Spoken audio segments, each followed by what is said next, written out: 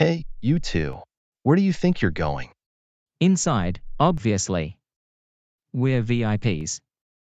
Very important punks. So step aside, you fool, and allow us entry. Yeah, didn't you get the memo? We're here to liven up this boring place. Also, we are here to party and have a damn good time. You're both kids. You know you can't get in here, right? You know that you have to be over 21 to come in here, right?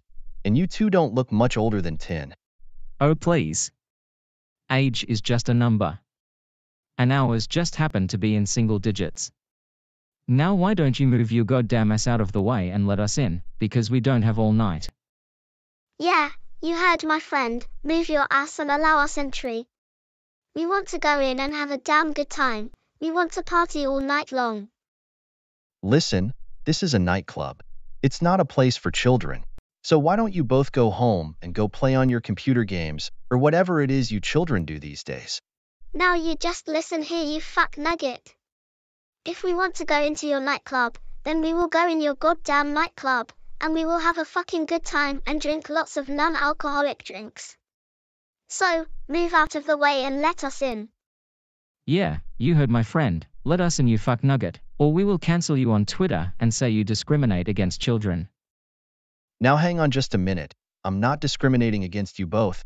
It's the law. Anyone under the age of 21 are not allowed access to a bar or a nightclub in this state, or any other state for that matter. Bullshit. Listen, why don't you both go on home before your parents start wondering where you are? Besides, isn't it way past your bedtimes? Hey, if we both pay you $100 each, will you let us in then? Yeah, that's like $200. Just imagine all the things you could buy with that amount of money. So, what do you say? Will you accept $200 from us both and allow us entry to this nightclub of yours?